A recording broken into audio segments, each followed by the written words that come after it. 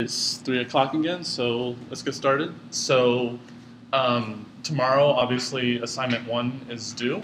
So are there any questions about assignment 1? Any trouble? Pretty straightforward? Okay, cool. So you've all gotten the announcement that I posted assignment 2. So it'll be due on the 30th. And so if you haven't seen it yet, it's just basically solving 5 Project Euler problems. So how many of you know what Project Euler is? Okay, so for those who don't know, it's basically a site where you submit a number for each problem on the site, which is a solution to a particular problem. And these problems are not very easy to do by hand, but are much easier to do with the computer. So you're basically exercising your programming and your math skills at the same time. So these problems aren't that difficult. So like the first one is you're basically finding the sum of all multiples of 3 and 5 below 1,000. That should be pretty simple. Then they start to ramp up a little bit in difficulty, like find the largest palindrome made by the product of 2 to 3-digit numbers. And like this one is, so this is just one very large integer written in multiple lines. So it's just one large integer.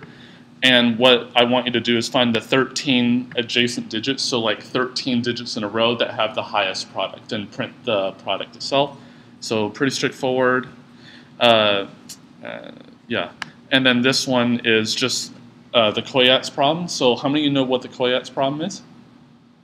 So it's a conjecture which says that you're given some large number n, and then you obey the sequence that is, if the number's even, divide it by 2, and if it's odd, multiply it by 3 and add 1.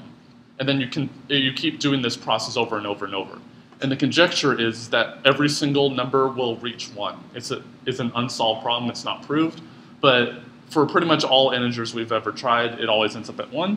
So what I want you to do is, since you are going to be doing this times 3 plus 1, then divide by 2, then possibly doing more things, I want you to figure out what starting number below 1 million produces the longest chain that will reach 1. I can guarantee you that every single number will reach 1, but it's just I want to know what number produces the longest chain. Okay? So that should be a pretty straightforward problem. So, and there's also a small bit of extra credit for each one. Something that I thought was interesting you might want to take a look at. And each one also has a part where you actually write high-level and low-level pseudocode like we talked about last time to help you help design the programming part of the problem. So that part will be even easier. Okay? So any questions about that? Okay, so, and I also posted the list of topics that for your project. So you'll have 2 weeks from yesterday to pick a project topic. And so you can work in groups, you can work by yourself, you can work on any one of these. I actually recommend you only work on one of these because they can be quite involved for some of them, but you can work on more than one if you want. And so I have a whole bunch of difficulty levels, which I think, like some of the easy ones, you might want to do a little bit more than what's listed there. Then medium, I think, is about a good target for what I expect you to do. Then it ramps up in difficulty from there.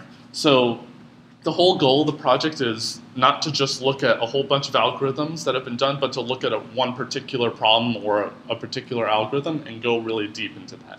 Okay? So any questions on the projects list? Anything that was not quite clear? Yeah. Is P equals MP on there? So my advisor told me that he was in, does anyone know Stephen Cook? He's like the founder of NP Completeness, and my advisor took a class with him a long time ago. And my advisor asked him, like, if I solve P equals NP or not, which is one of the $1 million problems that is still unsolved, if you, what happens if you solve that? And Steve Cook answered him, well, if you solve this, a limousine will appear at your door or at your university, and you'll get a full ride to Stanford a full tenureship, and you'll never have to work a day for the rest of your life. Yeah. So I mean, I could put it on there, but I mean, it'd be fun to research it. It's not like we're gonna be able to solve it, but just to like see where we're at with it. yeah. From what so like one of the areas of research that I really like is complexity theory, which is that stuff. And I think, in my opinion, it's going to be one of probably the last Millennium Clay Prize problems to be solved, because pretty much every single direction we've ever taken to try to solve the problem has been debunked. And there are like papers that are posted all the time, like showing that P equals NP. P does not equal NP. We can't prove that P equals NP. Like there are a whole bunch of things. So, I mean, I could put it on there, but no one will solve it. So.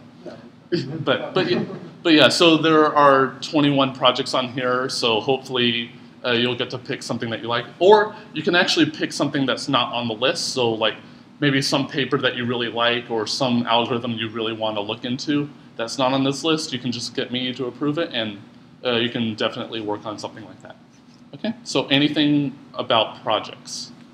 So 2 weeks from yesterday, you'll give to me a proposal of your project, and then you can start working from there.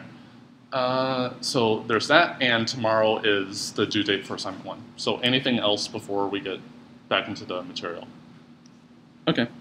One question. Yeah. Actually. On the password checker assignment. Oh yeah. For taking the file, can we just put that as the first argument, and then leave it at that, or do you want to read it the screen? It'll be the file name will be given to you via sys.argv. Okay, so it's going to be the first argument. It'll be the first argument, yeah, and there won't be any other. Well, after the name. Yes, so it'll be sys.argv1, yeah. But other than that, there's no other arguments. Yeah. So, okay. All right, so we've been talking about algorithms, obviously. So what's an algorithm? We talked about is some finite sequence of steps performed in some specified order, has an entry point, has an exit point. When you're given inputs, it produces outputs. So it's just a mechanism to map an input to an output. How do we represent an algorithm? Well, we have all these programming languages to help us do this, but we turn to pseudocode because it's just a unifying way to abstract away all the details of programming, all the programming languages, and to also incorporate English so that we can read it much more easily. So pseudocode, pseudo means almost, as I said, is a mix of programming concepts in English language. It's to help communicate the purpose of an algorithm much more effectively. There are levels of pseudocode, just as you will be doing in the assignment. So there are high and low levels. So last time we actually talked about 3 different possible pseudocode constructs for displaying all the prime numbers less than 10,000.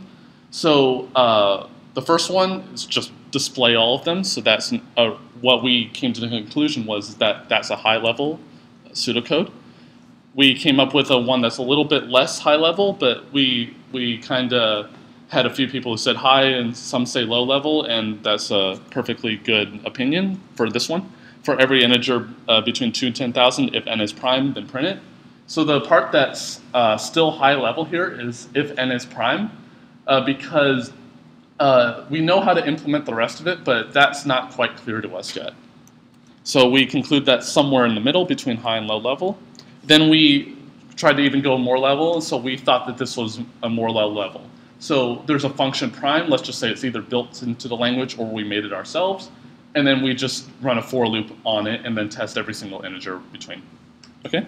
So, and then we just print it if it's prime. So we concluded that's more low level. So how do we implement this algorithm for finding whether an integer is prime? Because the only thing that we need to do is, well, we have the for loop already set up. The only thing that we don't have is finding whether each n is prime. So how do we do that? Well, by the definition of a prime number, it's divisible only by 1 and itself. So every integer, unless it's 2, but if it's some other integer other than 2, every integer between 2 and that number minus 1, that number's not divisible by it. So say like 7, 7's a prime number. It's not divisible by 2, 3, 4, 5, or 6. Okay? So we just do this trial division algorithm. So we assume the number is prime. And then what we want to do is to find a number that between 2 and n minus 1 such that it divides that number. So it's like what we call the witness to whether this number is prime or not. So if the number is even and it's not 2, then it's clearly divisible by 2 because it's even. So we say it's not prime, and then we just stop right there. We don't need to do anything else. But, so once we enter this for loop, either the number is 2 or it's an odd integer greater than 2. Because if it is 2, then it can't fall into that first if statement, but it won't execute this for loop because it's between 3 and n minus 1. N minus 1 is 1, so that for loop will never execute. So the number 2 will say is prime is true, which is good. But for every integer between 3 and n minus 1, we want to check if n divides d, if d divides n. So d is a divisor of n. Then that means it's not a prime number because it divided n. So therefore we set prime to be false, and then we're done. And then if the prime number is true, if the flag prime is true, then we output the number because we never found that witness that said it was false. And then we print it. So how to implement the full algorithm, we had this for loop that will loop between 2 and 10,000. And then we just do all the work in the previous slide for that particular n. And then we are done. Okay? So how do we handle algorithms? We talked about this last time. How do we do this when we're coding? What we do is we split it up into multiple functions. We say, maybe we'll put the prime stuff into one function and then the looping stuff in another function. So we kind of separate all the details from, we don't want our functions to be quite long. We want our functions to be short and simple enough. That can vary depending on who you ask, but short and simple sounds like a good strategy. And we want our functions to do one task, because if they do more than one task, then it'll be harder to, first of all, to name the function, but also the complexity of the function will be quite large, and it would be hard to debug and all that kind of stuff. So why do we want to do that? We want reusability, obviously. We want to use the function in different places. We want readability because we want our functions to be short and to be, for future programmers to be able to see our function. And accuracy, we want to minimize bugs as much as possible. So if we have a short function, the chances of that are very low. All right, so how do we know if an algorithm is correct? How do we go about testing? Well, remember an algorithm has these inputs and outputs. So how many possible inputs could this program take? This program of figuring out whether integer is prime or not, the is prime part. Well, it takes an integer, right? How many integers are there? Infinitely many. So I can't test every single integer to check whether this program is actually correct. So we can't test every possible one. So what we try to do is try to get a heuristic on whether the algorithm is correct or not. And what we do is we try to look at boundary cases. So like at 2 and 10,000, like 2 is the smallest integer and 10,000 is the largest for our program. So we look at those. We look at ones that are around the boundary because we may have an off by 1 error. And then we test some in the middle and outside the range. So we test the smallest and largest prime. Check all possible paths. So this can actually get quite complicated, but if the function's short, it'll actually be quite easy. We'll look at all the possible paths to the program and see, like, if we enter this if statement, then we can say the program's correct. And if we don't, then the program's correct, or maybe it might not be. So by testing all possible paths, then we can be able to check whether a program is correct, or at least get a good heuristic on it. So let's look at the inner loop of our prime function. So what we're going to do is we're going to come up with some good test cases. So for these, for the bounds, the 2 and 10,000, and right around the range. Why is this sufficient? Because we only want a good heuristic. We don't want to test every single integer. We just want a good heuristic. So some of the test cases we came up with were the lowest integer, which is 2. So we should expect that 2 will be printed as prime. Say another one, 97. 97 is a prime number, so we expect that. 100 is divisible by 2, so we don't expect that to be printed. 50 is also divisible by 2, and won't print that. 23 is prime, and we can come up with other test cases if necessary.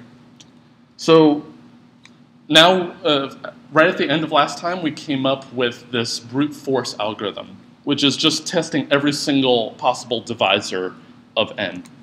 So we made this function called isPrime, and I called it BF for brute force. So it takes this integer n, and then we have this flag variable isPrime to be set to true.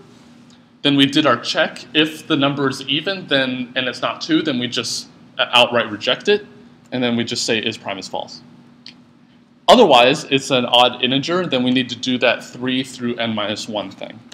So for d in range 3n, so why did I say n here and not n minus 1? Because you don't need to check the very last? Well, what does range go up to? N minus 1. N minus 1. So it'll go up to n minus 1 for me. So that's why I have n there. Then we check if each of those divisors divides the number. Then if so, then we set isPrime to be false. Okay? And then we just return whether it was true or not. So our input was this integer n, and then our output was a true or false indicator whether the number was prime or not. Okay? So this is our function. So what's an immediate optimization I can make here that you can see? Let's say that we're testing, say, 100. So we know 100 is not prime. Actually, no, that's not a good example. It'd be caught up in the first if statement.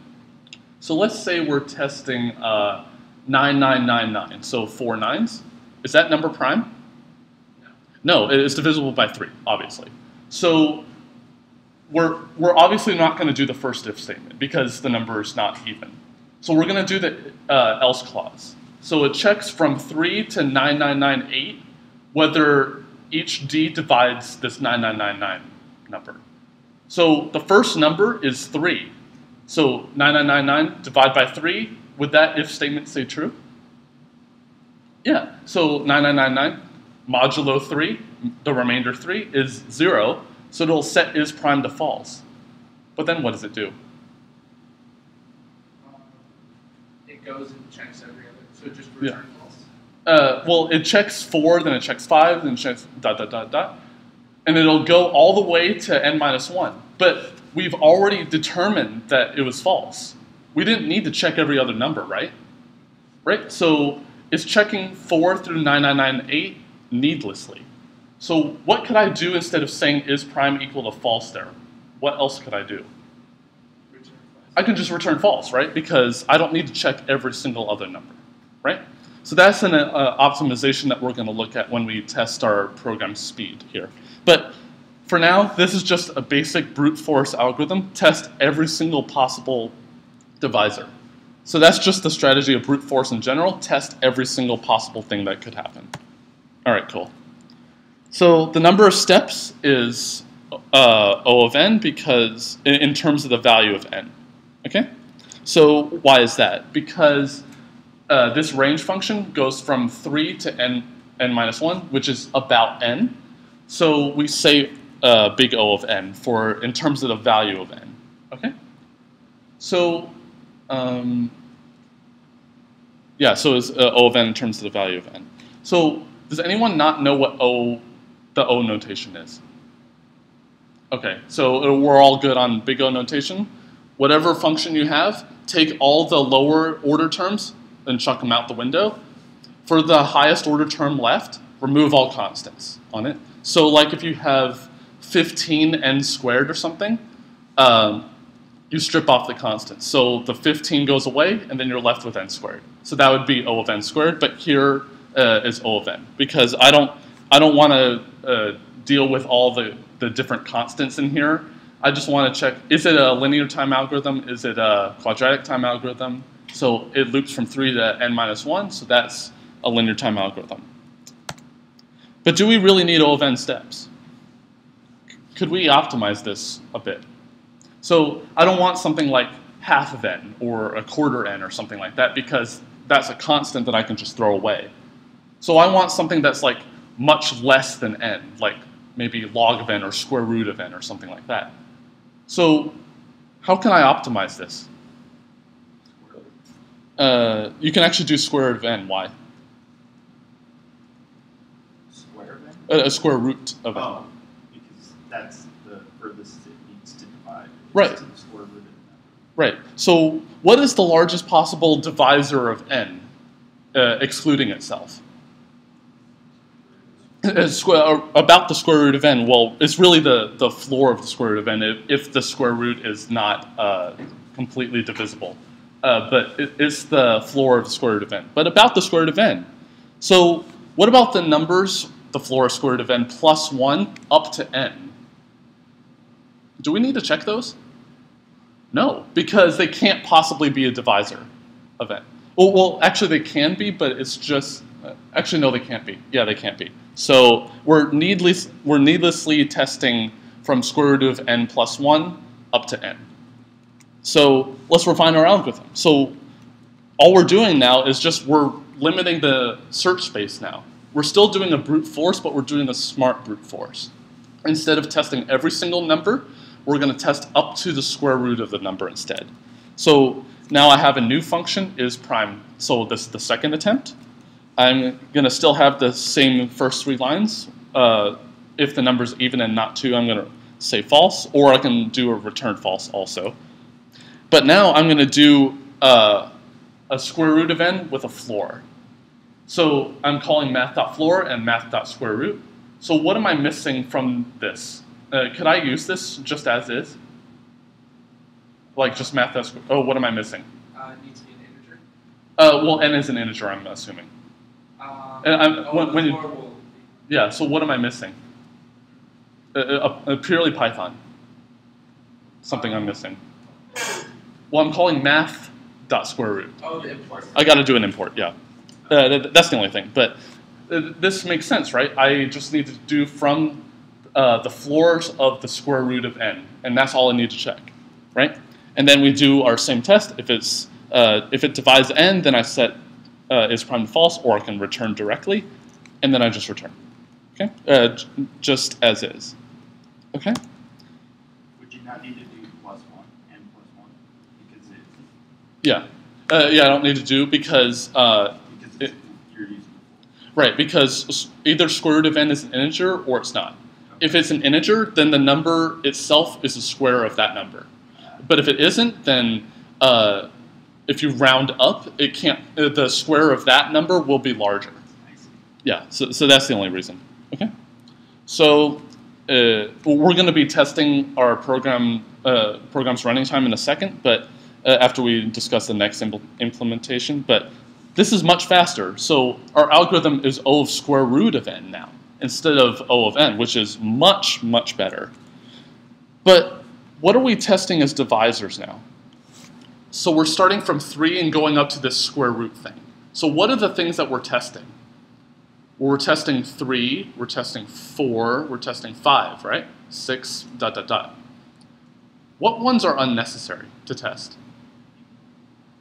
What, sir? Even? Yeah, the even ones, right? Do I need to test 4, 6, 8, 10? No, because if it divides 4, 6, 8, 10, it divided 2 already, which means it would have been caught in this if statement at the beginning. Okay, so we're testing all the even divisors. So they would have been weeded out by 2 before, so we're doing, again, a lot of unnecessary work. So can we skip all of them? So as we talked about when we did the Python stuff, the first argument of range is the lower end, and the second one is the upper end, but we can have an optional third argument, which is the skip, right? So 2 here, so we're going to test from 3 and do a skip of 2 every time. So we're going to test 3, 5, 7, 9, and so on, okay? So this actually doesn't improve the asymptotic running time, so it'll still be square root n, but here I'm going to do half the work because I'm effectively removing half of the numbers I have to divide by. Okay, so let's do everything as before. So now it's my third attempt. I'm going to have the same first 3 lines. But here, now I'm just going to add that comma 2 at the end. So I'm going to only test 3, 5, 7 up to the square root number. And so if it divides, then set prime to false, then return. So it's almost exactly the same, but just one minor change made this algorithm run twice as fast. Isn't that cool? Cool. So let's see. So if we wanted to implement this in Python, we wanted to test from 2 to 10,000 because these algorithms are just testing the primality of one number instead of a whole bunch. So if we wanted to test from 2 to 10,000 and just print those, what we would do is we would run from from 2 to 10,000 plus 1 because it's exclusive on the upper end. So we're really testing the 10,000 here. So if the prime function that we're considering is true, or is prime 2, but I'm doing is prime 3 because it was the fastest one, then we print the number. And then I added the named argument end to be a space. So because I don't want 1 on each line, I just do it separated by spaces. And then a print for a new line at the very end.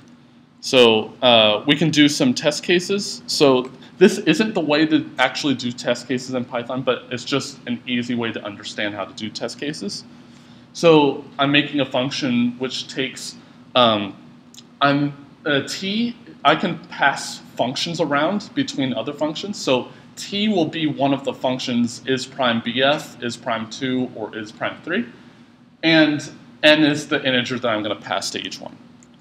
So I'm going to be testing. So when I pass t here, it's going to print the function location in memory. There are ways to actually print the actual name of the function here, which is kind of cool. So I'm going to be testing that. I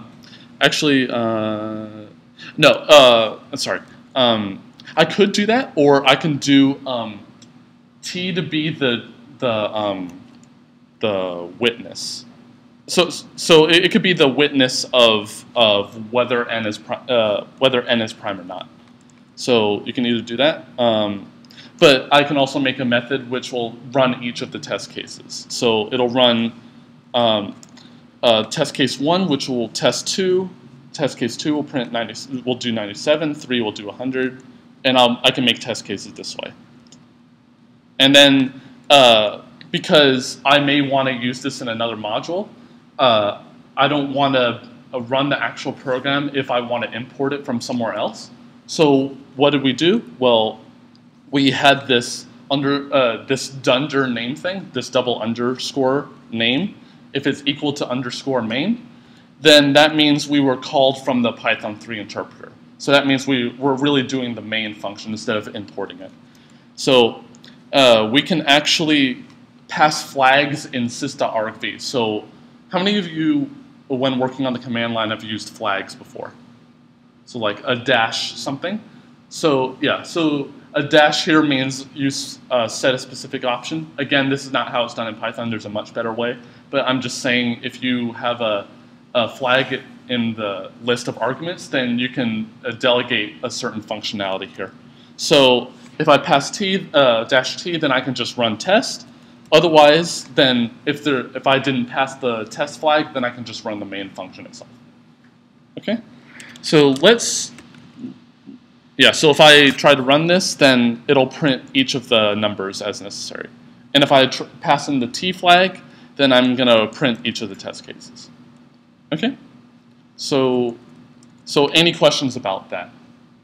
So let's actually not just talk with my hands waving and saying this algorithm's better than this other algorithm. Let's actually see how much faster it really is. So we actually talked about those 3 functions. This is prime brute force, the second attempt where we only go up to square root n, and the third attempt which did every other divisor instead of doing every possible divisor. But we also talked about how we can return directly instead of testing every single other divisor from 3 to whatever one we're considering. So I have really 6 functions now.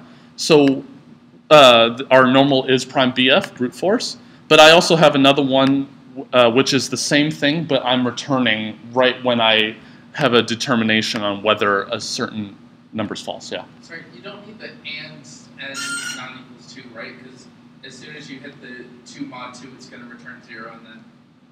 Well, if I just have this, then 2 will return false then. 2 is a prime number. But that statement will return true, which will put it in, which will return false, right? Yeah, oh, so... I see what you're saying. Yeah, I need the case for 2 to be out of there. But otherwise, most of the time it'll hit this and mod 2, but only in one case will it hit this and not equal to. Okay? So we have this return early function.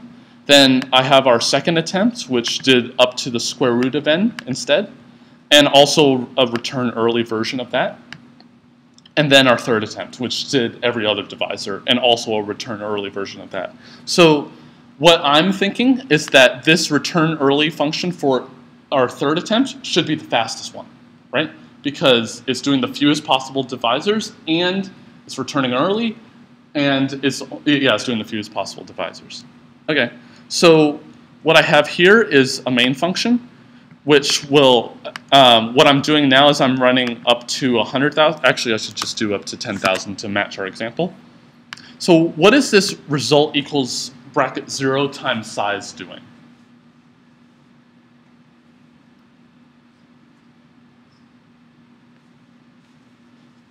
Well, when we, obviously the times operator is overloaded depending on the context. So like for 2 integers, it's the multiplication. But for here, it's like strings. So it's a list times a number. So what that means is repeat this element and make a long list the size of size with a default element set to 0. Okay?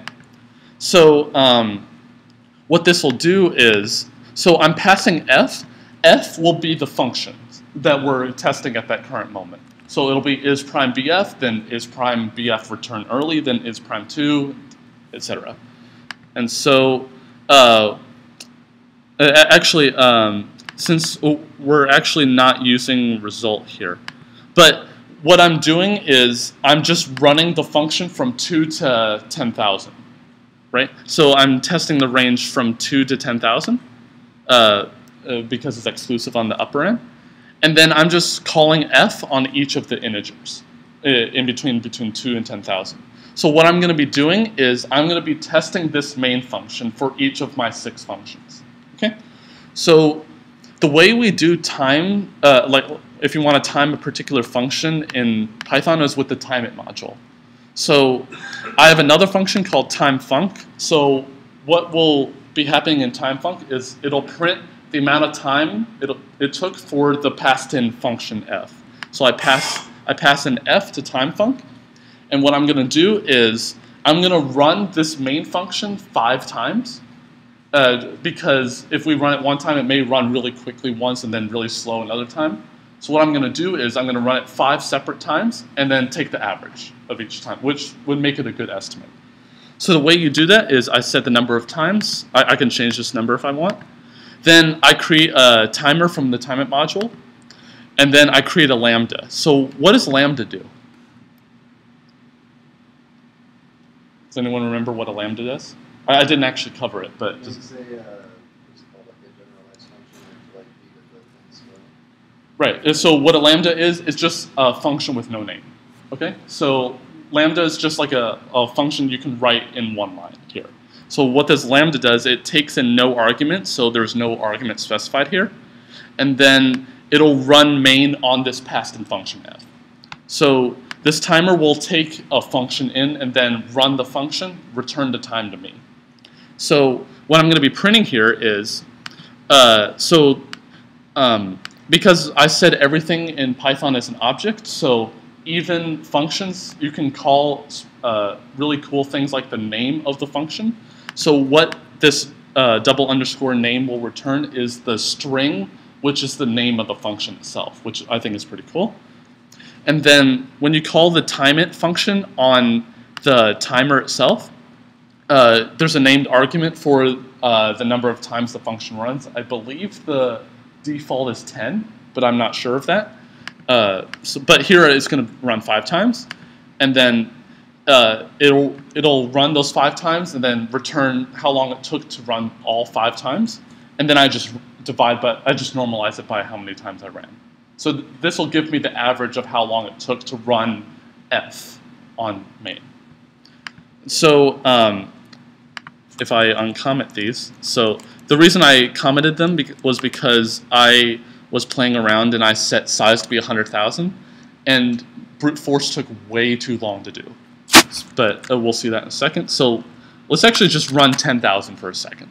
So what we're going to do is we're going to run, we're going to print brute force, then run the brute force algorithm, and then as well as the return early one. Do our second attempt with the return early, third attempt with the return early. So any questions about this before we run? Okay, so I'm going to put this over here, and then Python 3 primes. All right, so it says that on average, brute force ran in 4/100ths of a second, and return early ran in 1/100th of a second. So obviously return early is going to do better, but is prime 2 was about, I guess, 20 times faster, and then return early was even twice as fast as that, and then is prime 3 was about 1,000th of a second, and then return early not quite half as fast, twice as fast, but it's about 1,000th of a second. So you're thinking, well, these are really short times. I want to see a really long time and a really short time. So what do? Make it run longer. Okay. So what I'm going to do is I'm going to set size to be 10,000 now. So if I run now, brute force will take a little bit more time. So now is the moment when we should play the Jeopardy music, because it actually takes a little bit of time to run. But don't worry, the second and third attempts are much faster. Yeah. So is prime brute force ran on average 4 seconds.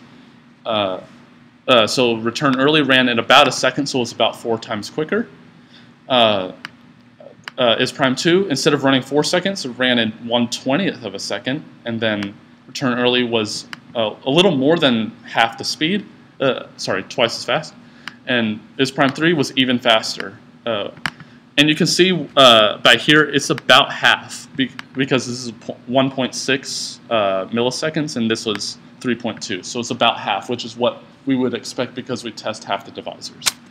So now you're thinking, well, I want to see the 2 faster functions run even longer, but the problem is that we'd be here all day testing brute force. So I'm just going to comment that out, and then we'll run again. So we'll see how long this takes. So is prime 2 was about 1.7. So return early was about 3-4-ish times faster. Is prime 3 was about half, because yeah, that's what we would expect, because it's half the running time of the first one, because we test half the divisors, and return early was even faster. Okay? So any questions on that? So we use the timeit module to test a particular function's runtime, and we can pass functions along so we can test a particular function. Okay? So any questions on that? Okay. So yeah. So this is our implementation. So I did a different implementation than was on the slides, so I'll share both of them with you. But I just did another way to use the timeit module to test how long a particular function took. So what we want to know in analyzing our algorithm, so we said it ran in O of n time, and then our second and third algorithms ran in square root n time. So the way we want to figure out whether a particular algorithm is fast or efficient, how do we do that?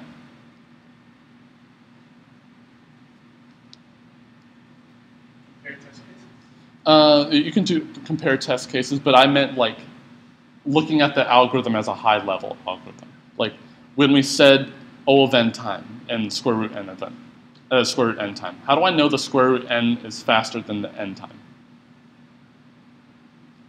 Because square root n is way less than n, right? So we use what we use is this O notation, right? But when we did this faster algorithm, what was our metric for determining this second and third algorithms were better than the first one? We said it was better. Yeah, it was time, right? So could we think of another strategy for figuring out whether an algorithm's efficient or a fast algorithm? Yeah, amount of memory used. What's another one? Another one may be, well, anyone know what a solid-state drive is? Yeah, so a solid-state drive is basically like a hard drive, but it has no moving parts, so it's much faster to read and write. But there are some reports that writing to a solid-state disk, or even a hard disk, is much slower than reading from a disk. So we may even think about algorithms that have fewer writes to maybe memory or to a hard disk or something like that. So there are many ways to classify algorithms. It's not just for time, but it can be also for space, the number of math operations. So it turns out that this modulus operator, this percent, is very, very slow, even on modern processors. In some cases that I've heard, even a conditional branch, like an if statement, is faster than a modulus operation. So we can classify algorithms that way. So the most common approach that most people want to care about is the number of steps that are taken, or more colloquially, the amount of time that's taken. So how do we rank an algorithm versus another algorithm? Well, we talked about that. It's use O notation, right? So if we did this process of removing the lower order terms, drop off all the constants, and then compare algorithms that way, we see that one maybe is more efficient asymptotically. So this suppresses all constants. So I may have an algorithm that runs in 1,000,000 square root n time, but I have another one that runs in 2n time. The 2n for most purposes will be faster, but asymptotically it's slower. Okay? So there's a difference between an asymptotic running time and the actual running time. So the actual running time is obviously to profile and to test your functions, see how long it takes. But for asymptotics, we use O notation. Okay? So are there any questions about that? Okay. So ready for a big lie that you've been told? So this is the function. So here's our algorithm, the third iteration, so it's our fastest one. So the first three lines obviously take O of 1 time, right? So it's a constant amount of operations. So setting a variable takes constant time, setting a variable takes constant time, and constant in a sense for testing whether it's equal to 2 and doing whether it's even or not. So there are much easier ways of doing this than just dividing and then taking the remainder. So what's an easy way to test whether something is divisible by 2 or not? If I want to avoid actually doing a division. Module actually does a division on the back end. Well, one thing is, it's actually special to 2.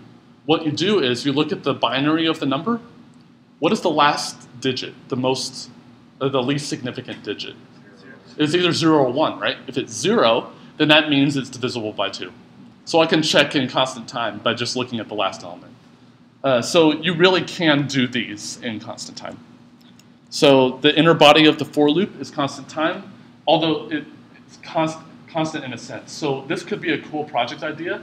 You can look at algorithms like this, for like testing a divisor or something.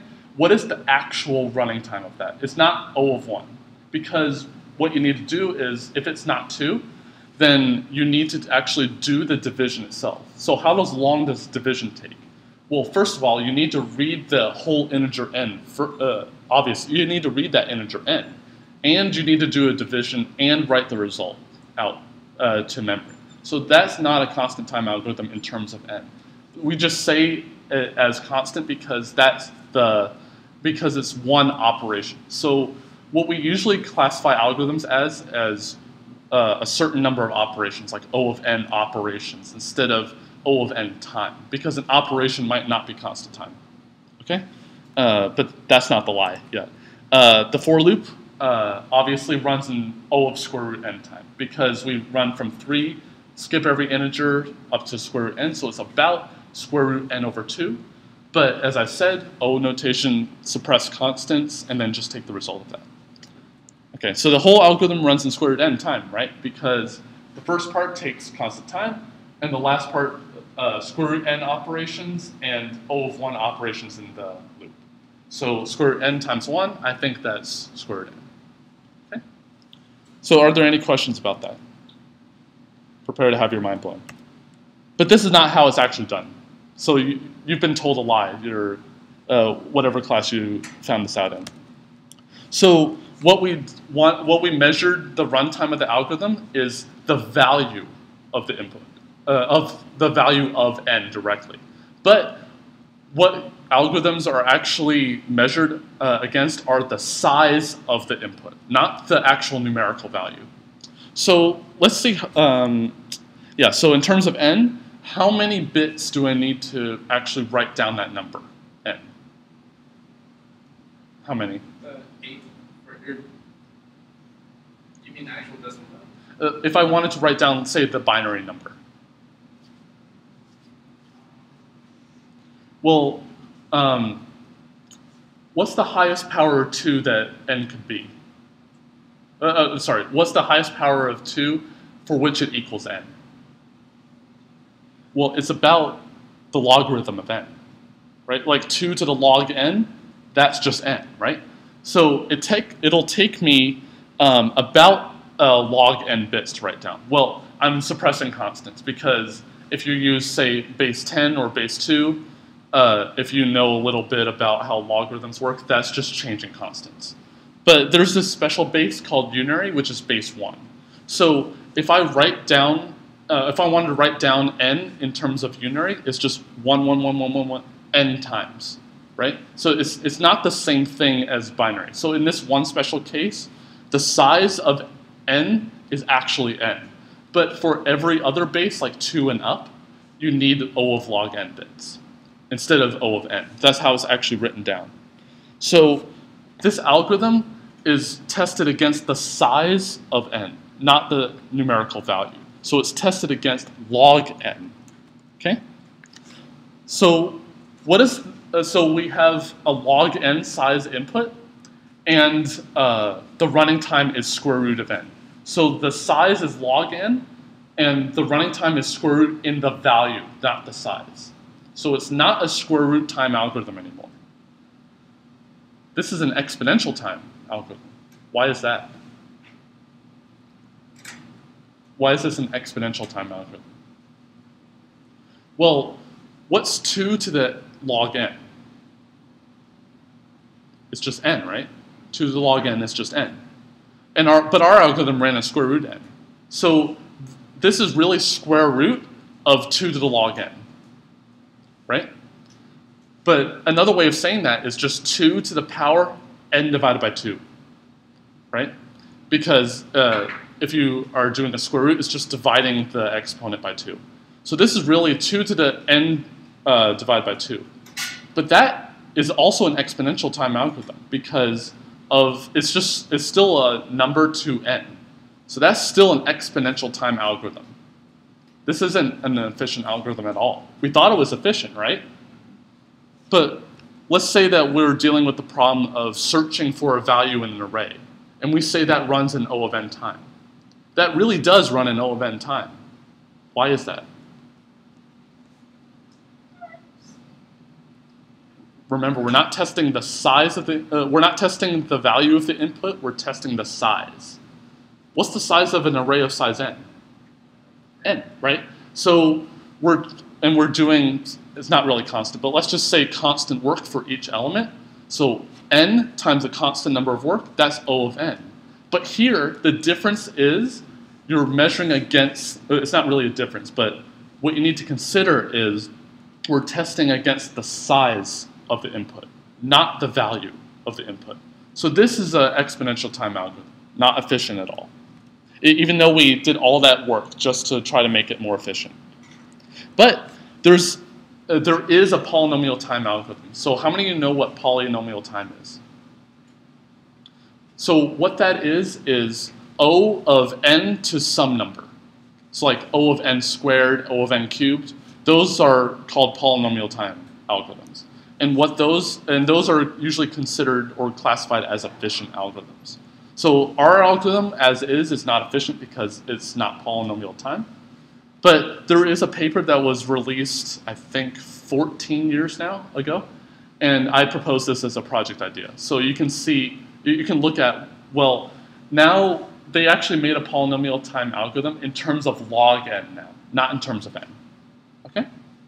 So any questions about this before we take a break? I know we need a break.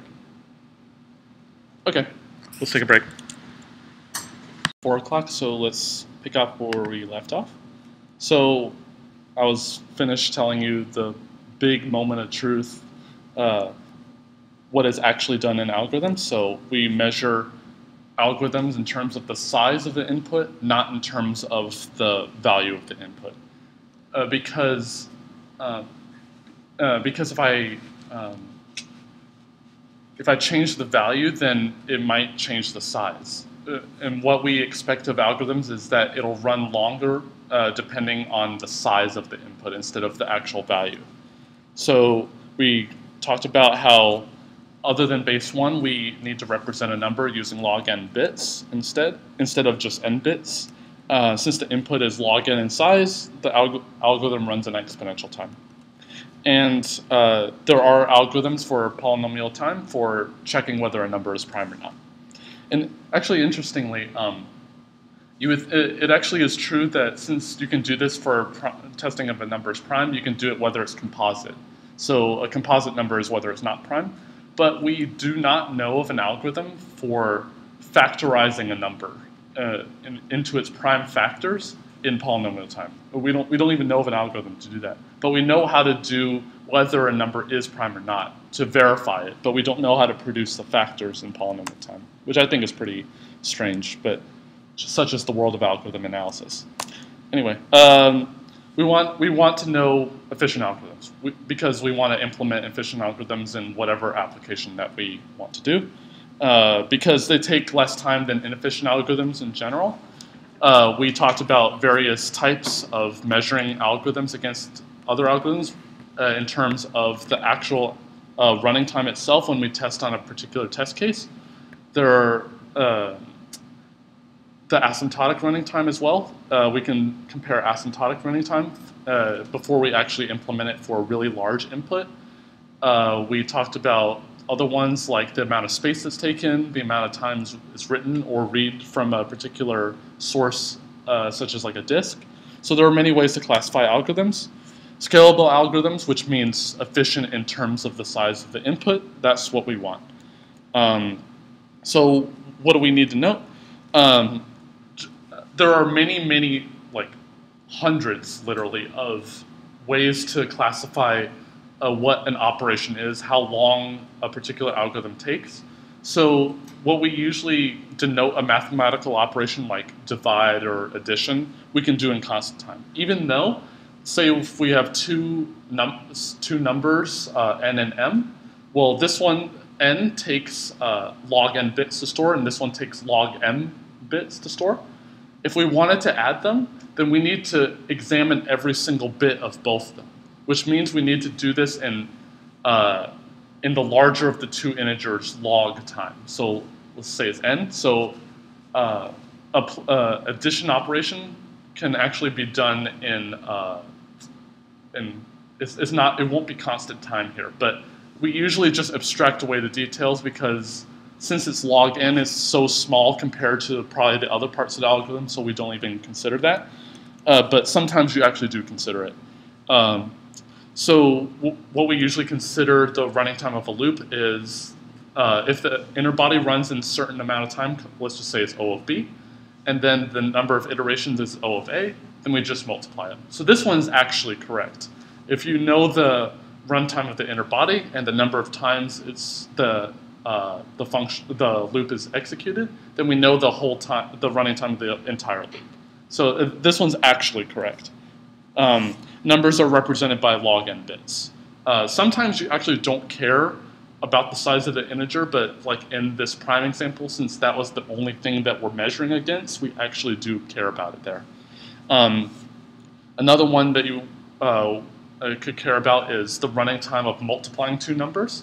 So the standard algorithm will run in the square of the size of the input, and there are algorithms which I propose again as a project idea that run faster than that. But we measure it against the size of the input instead of the actual value. Algorithms run in some function of n time, where n is the size of the input that's given to the function. So any questions about analysis of algorithms? So there are whole courses on being able to just analyze an algorithm. And so like you may determine that a particular algorithm runs in, say, 3 to n times, so just some constant to the n. Even just using more sophisticated analysis techniques, not even changing the algorithm, you can actually reduce the running time. So even analyzing algorithms is a very difficult thing to do. So that's why it's important to be able to analyze algorithms correctly. Try to be able to see how does the function behave in terms of the size of the input that's given. So this is my handy guide to design an efficient algorithm. Although it doesn't work in all cases, it's just a general way to approach this. So define the problem, figure out what you need to do, what are the inputs and outputs, what's the size of the input, obviously, that you need to know. Abstract any and possibly all details that are unnecessary for the algorithm. So maybe like, maybe we don't need to have that case where we needed to check whether the number was divisible by 2 or not before that, because we could have just ran the for loop on that one anyway. So we can just abstract away details that are unnecessary. It'll just make the analysis easier. Because I didn't need to look at that O of 1, in a sense, work at the beginning for checking that even number part in our prime example.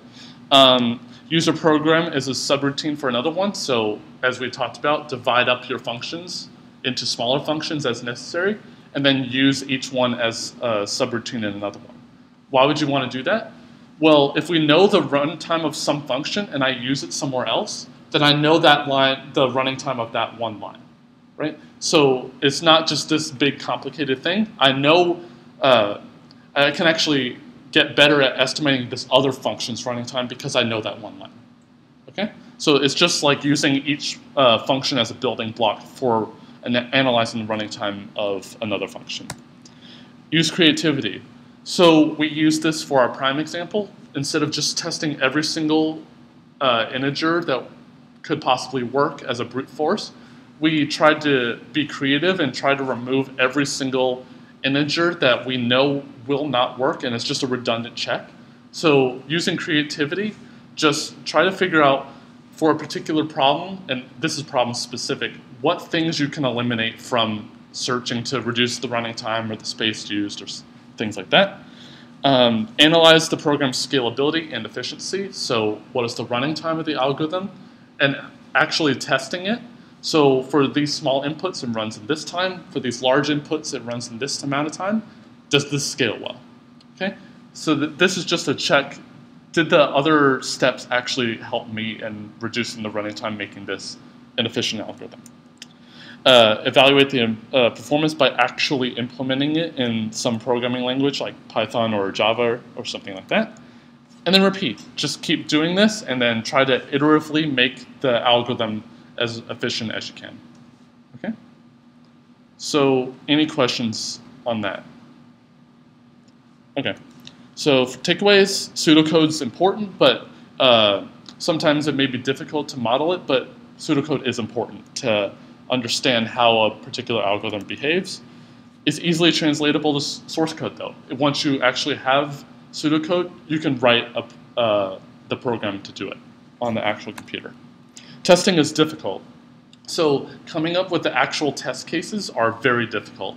There are whole research areas on figuring out what are the best test cases to do. And it's actually a very open research field. But if you can actually find good test cases, it saves a lot of hassle. there's a lot of things that you won't have to test. You will know that they're correct based off the test cases that you gave it. Algorithm design is very important because being able to just figure out how you're going to design the algorithm before you implement it will save you so much time. Trying to be able to figure out what are the parts that I can remove? What is the structure of how this program is going to operate? That's what's really important in algorithm design. Trying to figure out whether one algorithm is better than the other. Well, I can just use the more efficient one if it already exists. There's no point in reinventing the wheel. So algorithm design is incredibly important.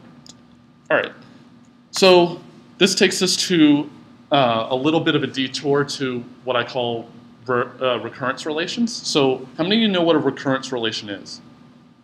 So what it is basically, obviously we know what recursion is, right? Anyone not know what recursion is? All right, so basically if we call ourselves, then that may affect the runtime a lot, right? Because we could have this function which does some stuff and then we call ourselves with a smaller input, but we don't know the running time of ourselves because we need to know the running time of ourselves, right? Because for this for this recursive call to ourselves, we want to know the running time of that, but that would solve this running time of this algorithm that we're already making. So what recurrence relations do are to be able to solve this in terms of when we have recursive calls. So it's just a way of analyzing the amount of time or space, some measure that we're considering, used of a particular function that allows to call itself. So it does a recursive call. So what we usually denote as the runtime or the space used of a particular function, we call t of n. So t is a function of the input size, which is n. And so suppose that the algorithm splits into two pieces. Actually, that's a very big typo. The algorithm doesn't split into two pieces. The input splits into two pieces. So it should really say if the input splits into two pieces. All right. So let's say that it splits into two pieces, and then we recursively call the result on each.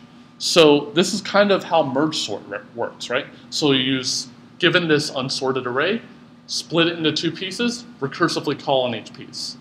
And then when we stop, when we get down to one element, and we have two arrays with one or maybe two elements, then we merge them together. And then we go up one level in the recursion, merge those together, go up again, until we get to the final original call, in which case we have two sorted arrays of length n over 2, then in place, merge those two arrays together. Okay, so that's just how merge sort works. So this is just basically an abstraction of that. You split the input into two pieces and recursively call on each. And then to join the result, because we have two pieces of n over 2, we need to look at every single part of those n over 2 pieces. And so it takes O of n time to join those two recursive calls back. So what we do is we model this as, well, I don't know what the running time of this function is, but I know it's t of n. So I want to express t of n in terms of itself because we did those recursive calls. So we have two recursive calls that we made on each of those pieces. And so we have two recursive calls to t of size n over 2 because we split it into two pieces. And then once we did all that, we took O of n to join them back together.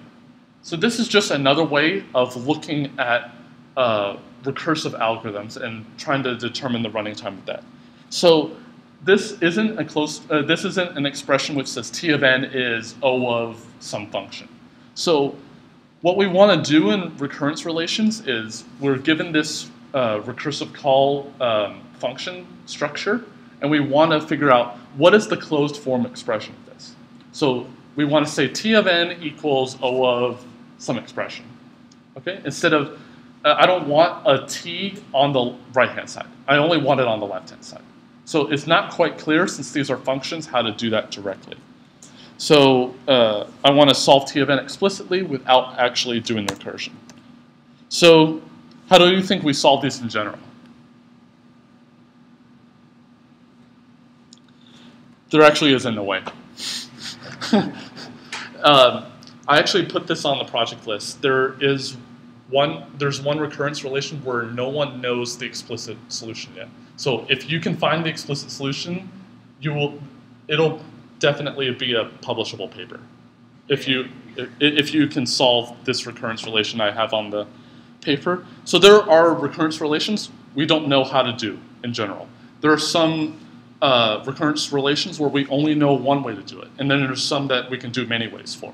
So there's no one method that'll solve all of them. But it'd be nice to know just a few of them. How do you solve these? How do you solve at least a lot of these? So there are a couple techniques. So any best technique? One technique literally is to guess. It's just to guess a solution and then confirm it. So how many of you know what induction is? So induction is, so we guess a solution. Let's just say we guess a solution. Like for that 2 times t of n over 2 example. So what we do is we guess a solution, say n log n or something, or n squared. So what we do is, by induction, so what induction is you look at a base case and then verify that it's correct for one base case. Then you assume for some number k that it's true up to that point. So like is for true up from that base case up to k. Then you prove the case for k plus 1. Okay? So if you can prove everything from k1 to k up to k plus 1, then you can prove it for all possible input sizes. Okay? So that's just a quick introduction to induction. Introduction to induction. All right, so another one that is taught in 310, CSE 310 much more formally, which is called the master method. So by the name, it implies that there are many, many recurrences that will fall into this category. So obviously guessing won't be effective in some cases. It might be very difficult to guess, but the master method is a really good way to explicitly get a solution that you want. And there are more complicated ones. So this is a project I put on the list, so to look at some of the more complicated routines. So let's look at the first two. Yeah, project idea, look at the proof. So I'm not going to do the proof of the master method because I'm going to save that for 310. But if you wanted to look at this project, then you can look at that proof of how the master method works, as we're going to get to, and some of the more complicated routines. And actually, it's really cool. Some of the routines involve calculus. So if you're good at calculus, you should do that one. All right, so guessing. So we have the recurrence relation we did before really is the one for merge sort, right? Because we have this unsorted array, split it into 2 n over 2 pieces, and then when we want to combine the result, we got to create a sorted list from these 2 sorted lists, and that's just one pass over each of the 2 n over 2 arrays, which takes n time. So I can actually drop the O of n here. I can just say n, because it actually is n here. So, but the recurrence stays the same otherwise. So one way of guessing is to unravel the recurrence. So this is one level of the recursion, but we can substitute the result for t of n over 2 in place where t of n over 2 is. So we can unravel it and see what are the patterns that occur over time. So let's say that this is our recurrence as before. So if we plug in t of n over 2, well, that's just 2 of the right-hand side of what t of n over 2 is, which is just divide wherever the n is, divide by 2. So instead of 2t n over 2 plus n, now it's 2t of n over 4 plus n over 2. Okay? It's just unraveling the recurrence once. And then once we settle the math, we find that we have 4 copies of this n over 4 a recursive call. And it's actually quite cool figuring out how that how these constants end up, because it's basically 4 recursive calls on each of the 4 n over 4 size sublists. So there are 4 lists, and we recursively call on each. But why is it 2n here? Well, it's basically looking at what the when we get to the top level the recurrence is actually doing. So what's the top level? It takes each side of these n over 4s, puts two of them together. So that'll take n work because I have n over 2 over here, n over 2 over here, that's n. And then we do the final level, which is combining these n over 2 pieces together. So that's why we have a 2n here. All right. And then we do one more level of recursion. So look at the result of what t of n over 4 is. Well, that's just 2t of n over 8 plus n over 4. And then when the dust settles, we have 8 times t of n over 8 plus 3n. So what do you think this is in general? Well, it looks like when the dust settles, it's 2 to some power times t of n over 2 to that same power. But what's that 3 over there? Like 2, 3. How does that relate to the 8 or the 2 to the 4? Oh, the loss of power. It's the power, right? It's 2 to the number times n, right? So it's 2 squared is 4, 2 to the cubed is 8.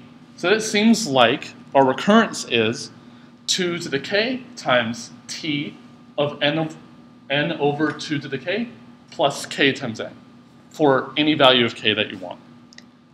All right, so verified by induction. So what you can do is, what is the base case for an unsorted array? Well, one element. So you can that's just constant time, and then you assume up to k that this recurrence is true for all array sizes up to k. Then prove it for k plus 1 or some other condition where you know up to k. So I'm not going to go through that, and you can work on the details yourself. But it's just this this recurrence relation actually is correct. So what's the base case here? Well, we're doing these recursive calls down, right? Up to when we get to one element, right? So what's the running time of one element? It's just one. It's just O of 1, right? But so that's basically we're doing n divided by 2 to the k up to when we get to 1. So we just need to know what that k is so that we can substitute back into the original thing and then find the running time. So n over 2 to the k is equal to 1. Because that's the number of recursive calls, we don't need to do any more. And so that means k is log base 2 of n, or O of log n, because there's a constant there.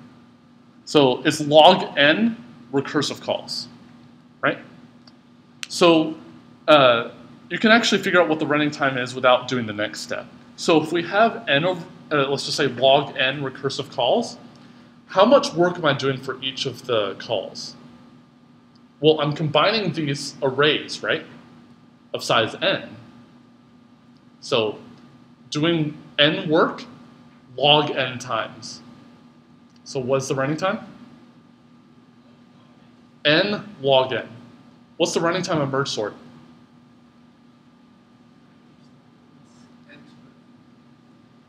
It's n log n in the worst case. So that actually shows it, but another way you can do this is you can substitute the value for n over 2 to the k where n is. So t of 1 is just the amount of work you do for an array of size 1, which is O of 1, or just constant. So that's just n times, yeah. So we have n over 2 to the k is equal to 1. So that means n is equal to 2 to the k. So we can insert for 2 to the k here to be n times n over 2 to the k, which is 1, because that's what we assumed here, plus, if you just substitute the values, kn, so k is log n, so n times k, which is log n. So that means it's just n times 1 plus log n, that's O of log, O of n.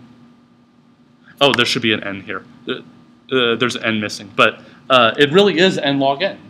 So we actually proved the running time of merge sort by looking at this unraveling of the recurrence multiple times.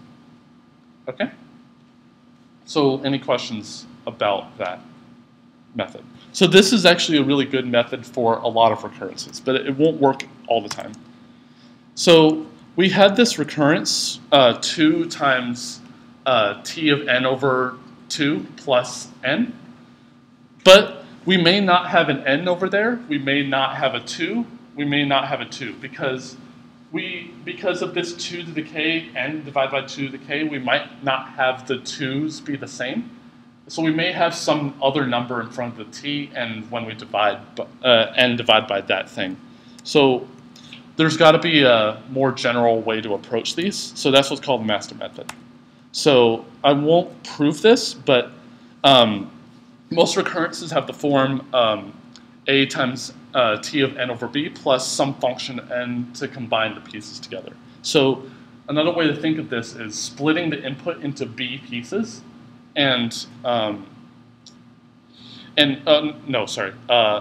we split it into a pieces, and each piece is 1 over b, the size of the original input. Sometimes it's the same as a, but other times it's not. So merge sort has a and b to be 2 because we split it into 2 pieces, and we had 2 recursive calls. And the function to combine the result took n time.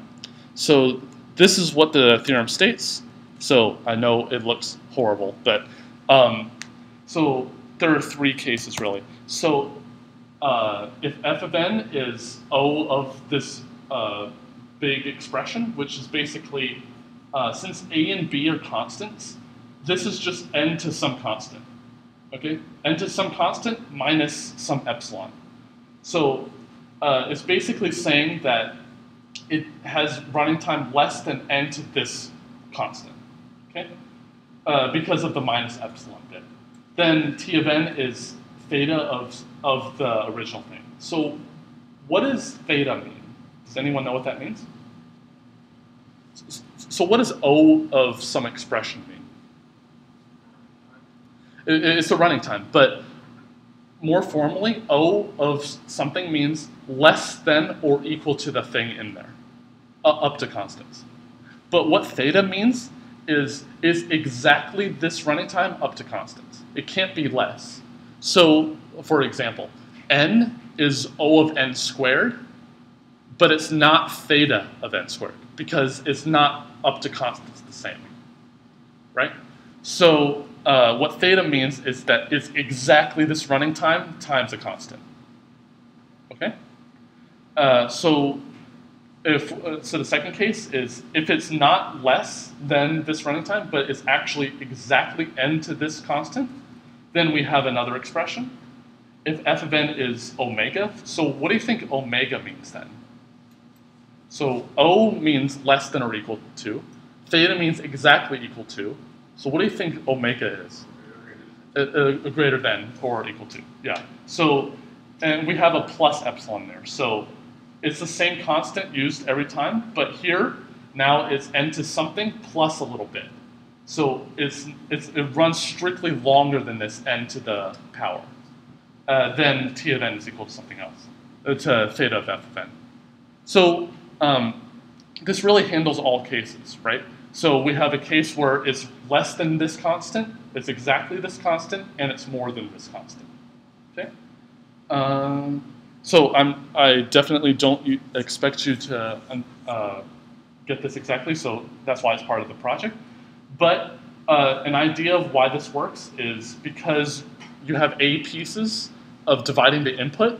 If you look at how deep the recursion is and multiply by how many recursive calls you have, you get each of these 3 cases, depending on what f of n is, right? Because what the resulting running time for t of n is depends on f of n.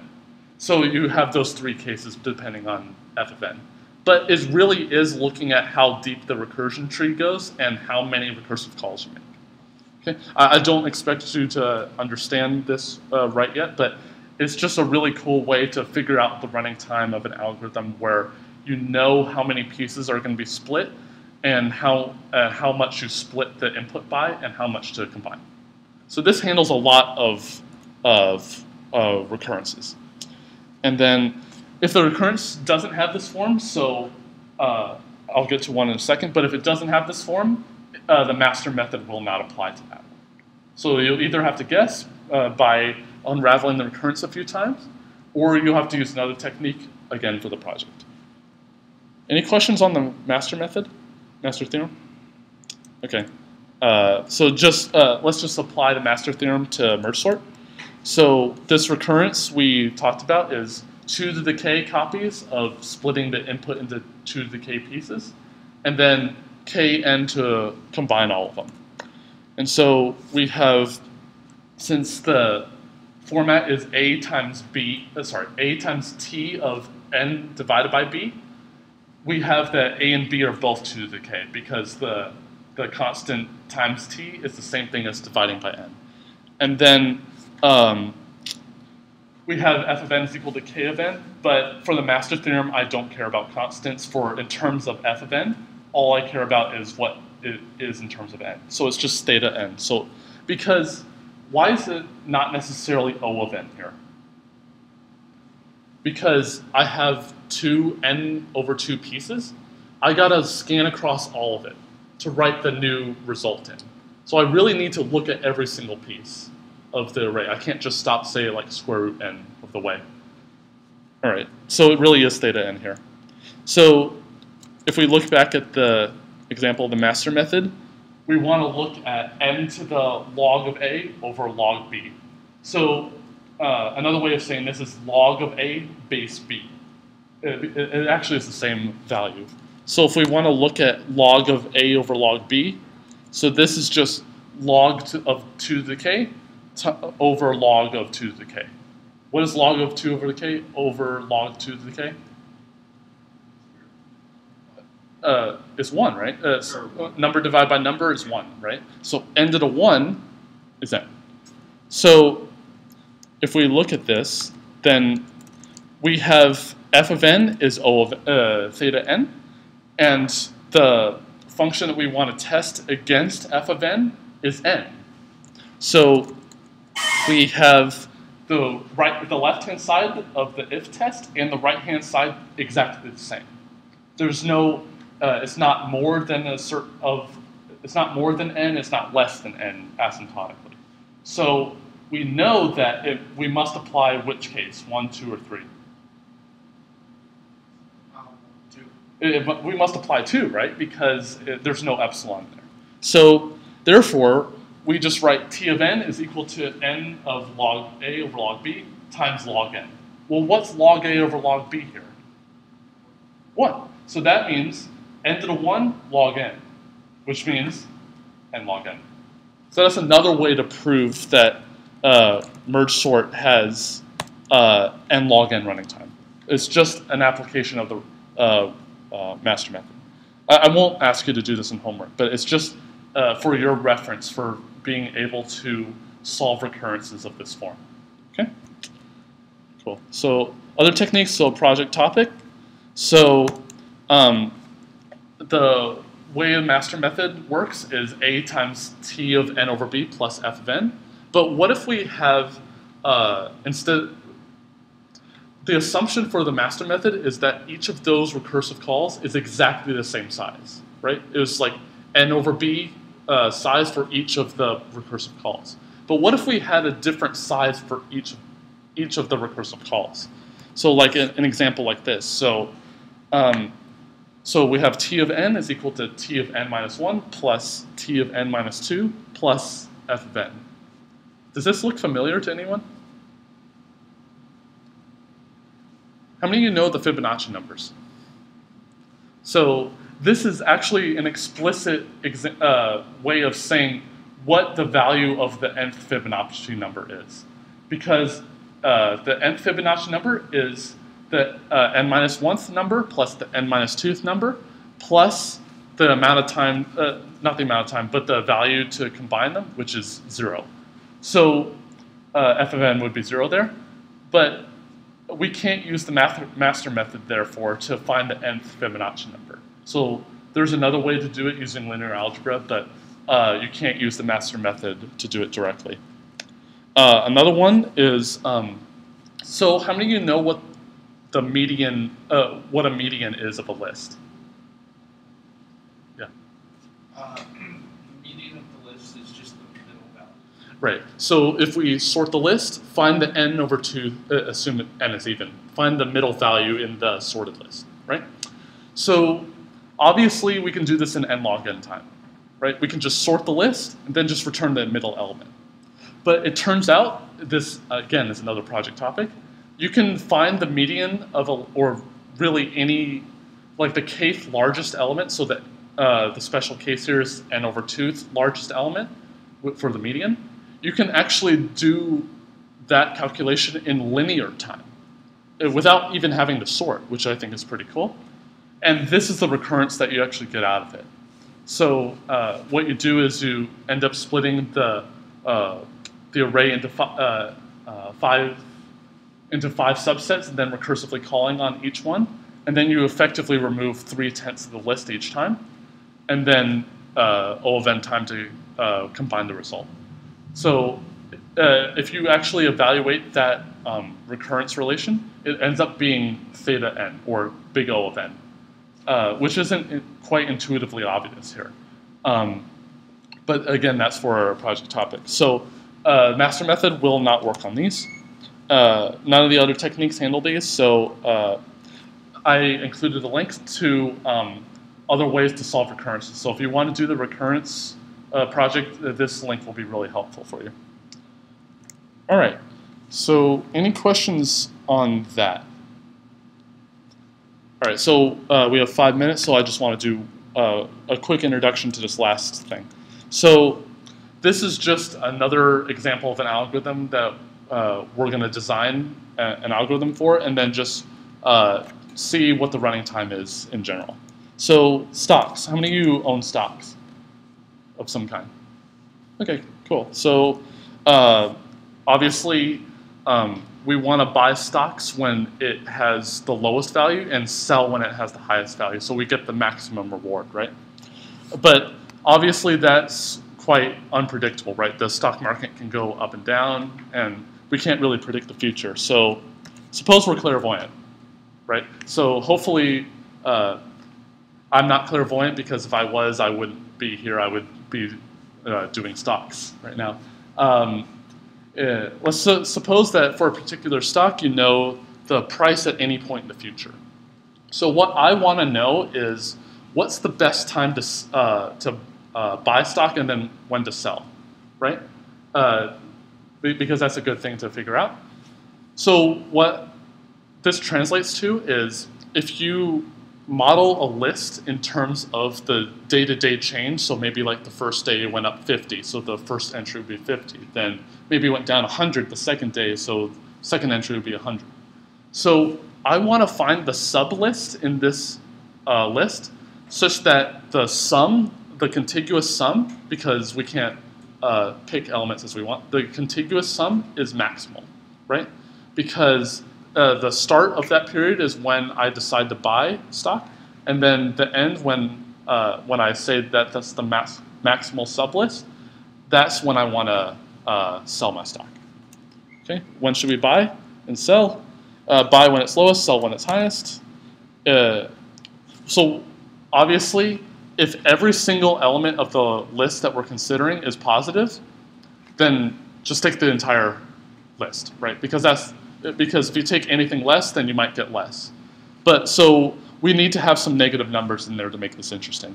So we'll think of the current stock value starting at 0, and any value is positive, that it goes up as positive and goes down as negative. Okay. Yeah. So equivalent formulation, give a list of integers, find the contiguous sublist that has the maximum sum. If the elements are positive, just take the whole list. So what's a brute force way to do this? Check values for every single element in the list. Well, right. So I need to look at every single possible sublist, right? How many possible sublists are there? Well, I need to know a start and an end, right? Well, how many ways are there to choose 2 elements out of an n list? About n squared, right? It's n choose 2, which is slightly less than n squared, but yeah. Could we have an exponential number? No, we just need to know the start and end. So choose 2 distinct dates, keep a record of the pair of dates that have the highest sum, and then return the sum of there. All right, so any questions on this? We'll return to this tomorrow. Okay, cool. I'll see you tomorrow.